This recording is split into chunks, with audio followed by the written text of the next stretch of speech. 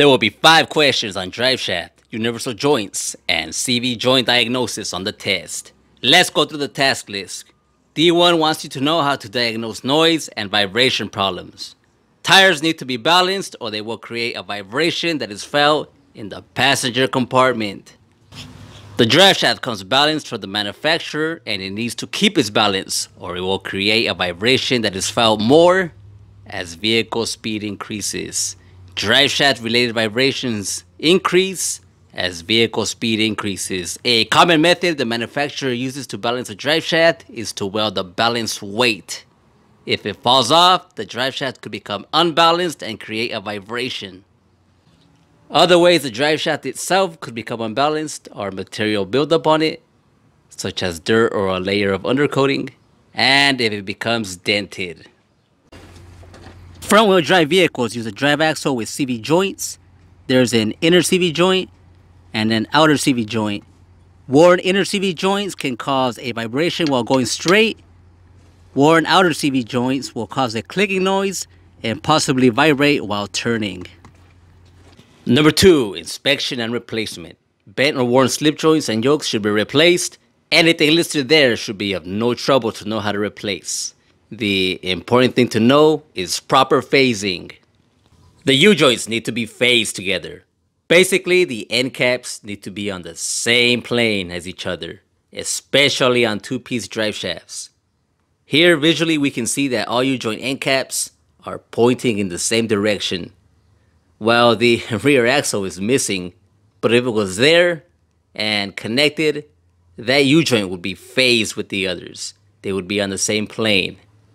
But sometimes a yoke might be bent and it could be difficult to see a difference.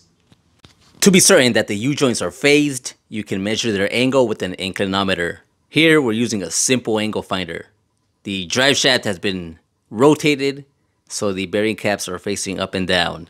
At this point, we are not measuring the working angle. We measure the angle of the bearing cap and the other U-joint on this drive shaft. They should be near the same angle. The measurement is 2 degrees and the other U-joint is at 2 degrees. They are phased together. The important information about number 3 is keeping the U-joints in phase during reassembly.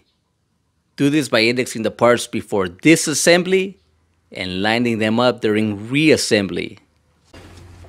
We're going to skip over to number 6, measuring drive shaft angles. Now we turn the angle finder to be parallel with the drive shaft. This is the installation angle, about 10 degrees. The drive shaft angle closest to the transmission usually does not change. Therefore, the installation and working angles should be the same. The installation angle at the rear axle end is 10 degrees. This angle is designed to change as the rear axle moves up and down, so the installation angle and working angle vary. The drive shaft angle should cancel out within 1 degree. Cancel out within 1 degree. Ours canceled out perfectly. Basically, anything that changes the installation angle of the transmission end can cause variations in the driveline angle, which could lead to vibrations.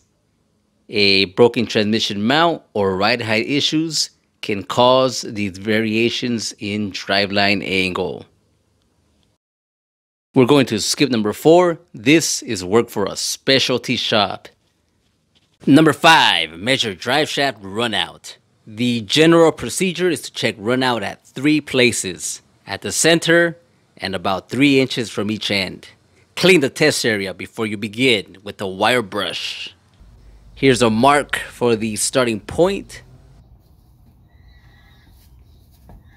At the center, we are seeing about 11 thousandths of an inch. The specification is no more than 24 thousandths of an inch. The other 2 measurements were within specification.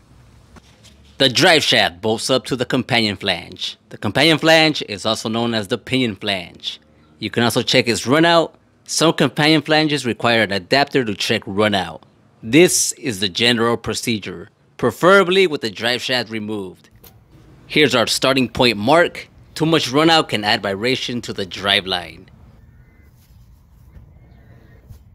We saw about 2,000ths of an inch, which isn't much.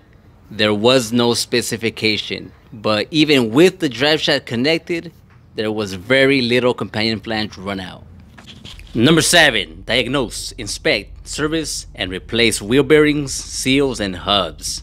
Here, the focus is on a front-wheel drive vehicle, front wheel bearings. These are mostly sealed assemblies. They are replaced when they become noisy or have too much play. To check the play, grab the tire at the 12 o'clock and 6 o'clock position. One hand pushes, one hand pulls, and alternate that way. No play is foul. I want the video with an official ASE practice question. A front-wheel drive vehicle has a vibration only when cornering. Which of these could be the cause? Is it an out-of-balance tire, a worn CV joint, worn ring gear, or an out-of-balance axle shaft? If these videos have helped you out, subscribe to the channel to show your support. Have a good day.